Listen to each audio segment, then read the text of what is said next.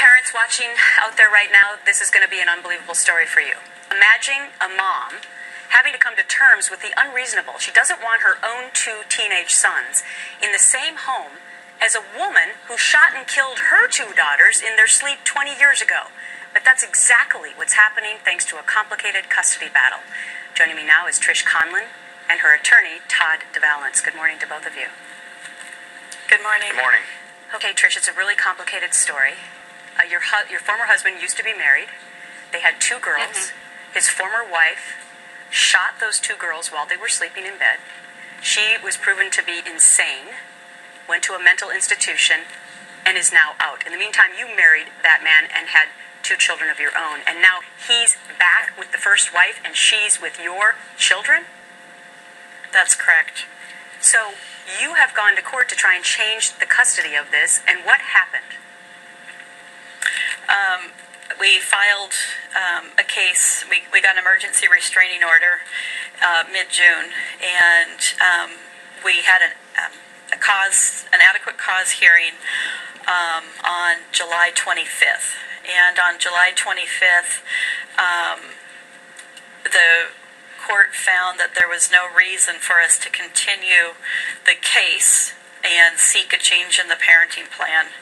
And this is a lot of legalese for me, so I'll let Todd jump in. I know, on its face for any parent, Mr. DeVallance, you look at this and you say, how could a woman, I don't care if she was sane or not, how could a woman kill her own 2 children and now be in the home with your client's 2 children? Well, absolutely, and we believe that the court erred in this case.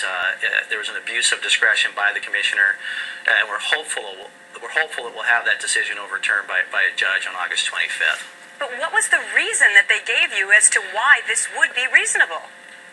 Well, the findings were that because the children have been exposed to this woman for the past 3 years, there had been no harm to the children for the past 3 years.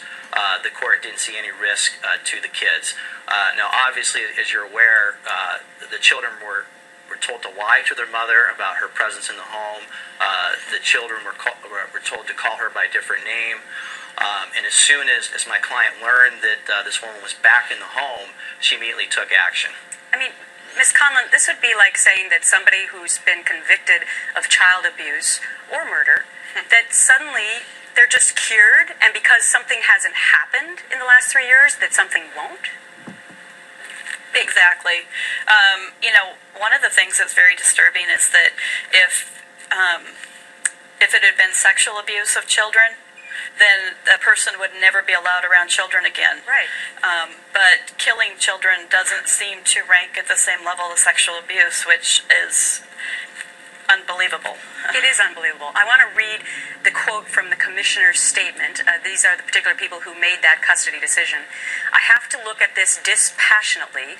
Would I ever want my children around her? Speaking of the other woman, I would say no, but that is an emotional reaction coming from a parent. Well, for goodness sake, if we don't have emotional reactions as parents anymore about the safety of our own kids, what do we have to turn to, Mr. DeVallance? Well, that's a great question. Clearly, there's adequate cause for the court to take a look at this case, whether it's appointing a parenting evaluator to do an investigation, whether it's to impose adequate safeguards in the home, whether it be no unsupervised contact with this woman. There's a lot of things the court has the discretion to do beyond just a change in a child's primary residence. In this particular case, the court completely dismissed the case. We want to say that we reached out to the attorney for the other side of this debate. They're not commenting right now. Before I go, Ms. Conlon, Yes. how do you get through your day wondering if your kids are safe or not? A lot of prayer, trusting God.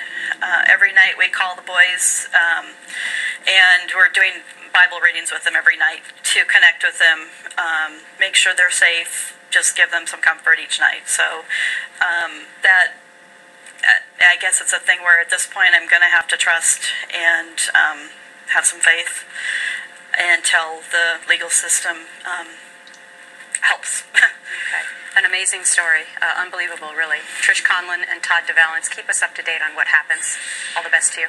Thank you. Thank you.